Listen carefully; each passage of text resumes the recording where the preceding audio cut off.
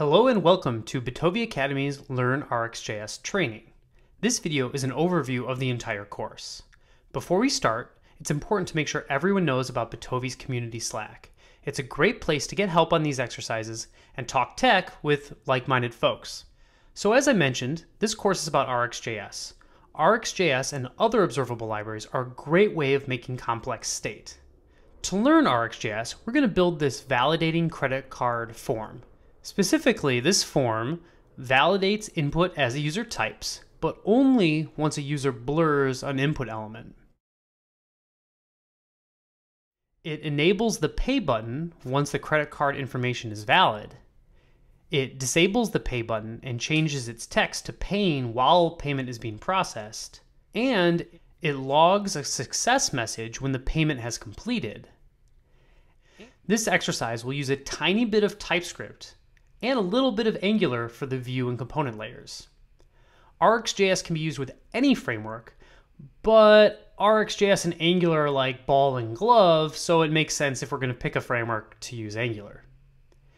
If you are familiar with other frameworks, everything here should just make sense. To complete this course, we will complete the following steps. First, we will learn the basics of RxJS and how to create observables. Then we will set up basic validation. We'll show how to debug RxJS, which is handy if you're writing this without seeing the answers.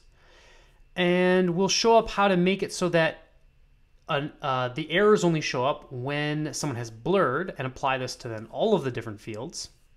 And finally, we'll actually implement the pay button. While doing this process, we will be building observables. This graph here shows the relationship between the observables in the page. While thinking about RxJS, it's important to understand the flow of one observable to another. Observables here are color-coded. There are source or input observables in red. These take some input from the user. For example, user card number is what the user has entered into the card number input.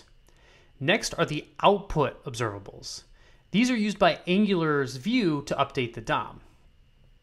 Finally, there are intermediate observables that are used to translate source observables into output observables. We will be building up this graph over the course of the course. Finally, some important notes on completing this training.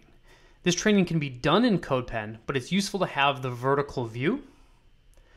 I also recommend creating a CodePen account so you can save your CodePen so it doesn't get lost. All right, with all that being said, hopefully you're ready to start the next part. See you there.